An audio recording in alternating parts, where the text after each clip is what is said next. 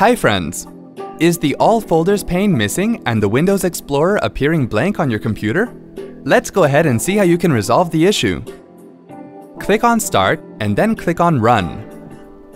Type regedit in the Run box and then click on OK. Now you need to delete Explorer bar value in the registry key.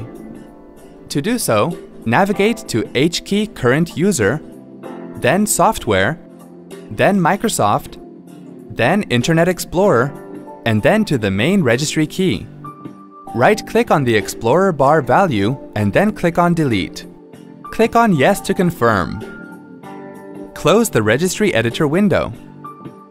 Now restart your computer to allow the changes to take effect. Hope this was easy to follow. Thanks for watching.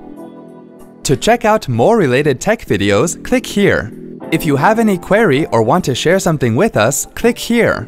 To get iYogi tech support, dial toll-free numbers.